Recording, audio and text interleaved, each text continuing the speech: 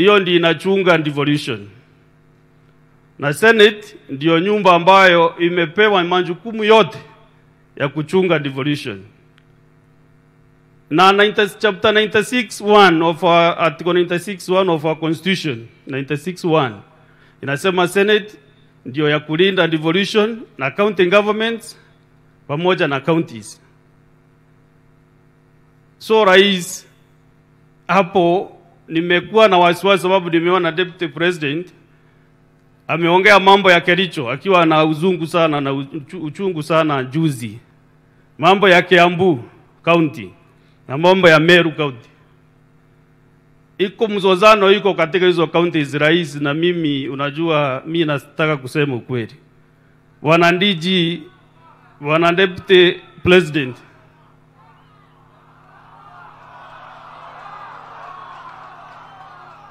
mnataka niseme ama nisiseme? Niseme ama nisiseme? Kama hapa Meru, acha niachane na mambo ya Kiambu na Kericho. Kama hapa Meru, unajua ukiwa governor wewe ndiye president wa Meru.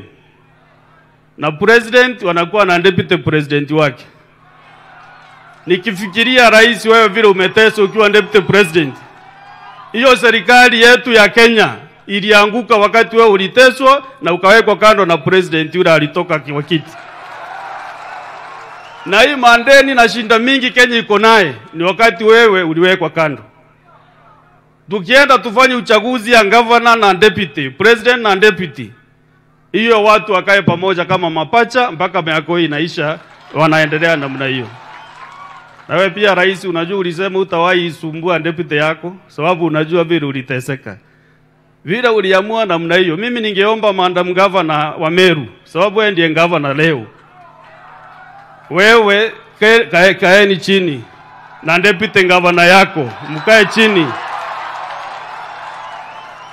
Kwa mboma hata bwana wakikosana na bibi, unaambiwa mkiweza kutatua hiyo maneno ninyi wawili, the better. Sababu mtaweza kuambiana ukweli. Kwa hivyo mimi mjifungie kwa nyumba, muweze kutatua hiyo maneno, ndio Meru iweze kuendelea vizuri. Ama mnatakaje watu wa Meru? Ibo kwenda Meru egwatana? Ibo kwenda tuendelea tugwatene? Ambo ne baraba kwenda ugano katika Meru nione mkono. Kwa hivyo kama deputy governor na governor wangeamuka waone vile wananchi wanasema, hii ni sauti ya wale wameweka kwa ofisi. Amuka deputy governor uone vile watu wanasema. Hata we mama governor amuka uone watu yako wale waliwachagua vile wanataka.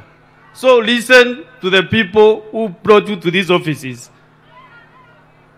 Kwa hivyo mimi nikiwa senator wenu sitanyamaza sababu lazima nichunge devolution na ifanye kazi.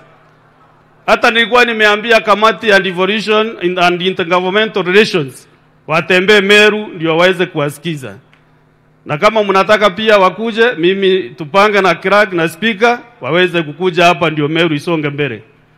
Ninyi wa Meru mnajua president alinipea kazi huko kwa Senate.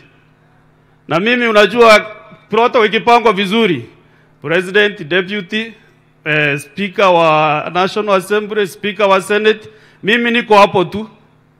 Kwa hivyo nikiongea hii sauti ujue ni sauti imepewa heshima na president. Sababu amenipea kazi nikiwa na deputy speaker. Na hata ninyi wa Meru mnajua ninafanya hiyo kazi, si ndio? Sinafanya kazi yake vizuri. Mko na imani na speaker wenu wa Senate, deputy speaker.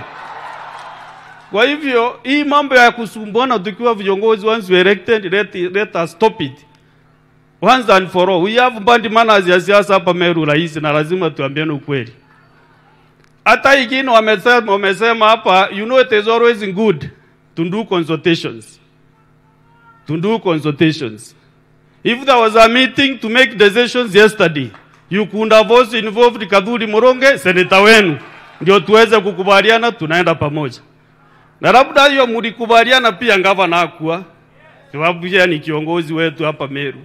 Kwa hivyo ni vizuri tuungane, tushirikiane wote.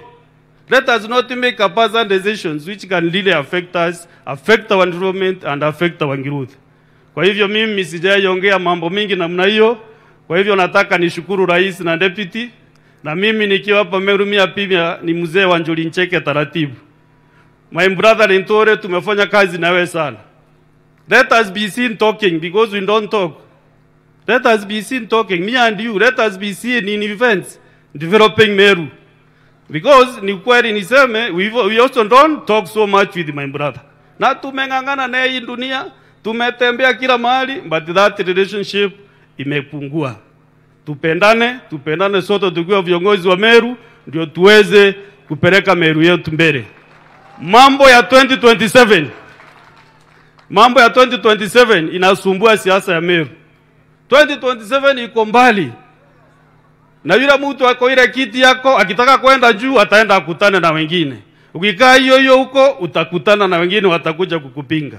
Kwa hivyo unajua hata rais alipingwa last time kwa UNDA na wakaenda interviews na candidates. Kwa hivyo tusisumbuke na mambo ya 2027. Hiyo Mungu atatupangia, atatupea president, of course tuko na yeye. Huyo ni lazima, na deputy 2027 au tumewapea viti tayari. Lakini hiyo ingine kutoka hapo chini kwenda chini, hiyo wanaume na akina mama watajipanga, sababu itakuwa kazi mzito hapo itakuwa kungangana kidogo. Kwa hivyo asanteni sana, Mungu awabariki. Mmefurahia rais kuja hapa? Mnafurahia? Mnataka leo atoe sauti ya kumaliza siasa ya Meru ili inasumbua? Mnataka rais amue? Wao wanataka mkono juu nione. Asanteni sana. Mimi nachukua fursa hii kumkaribisha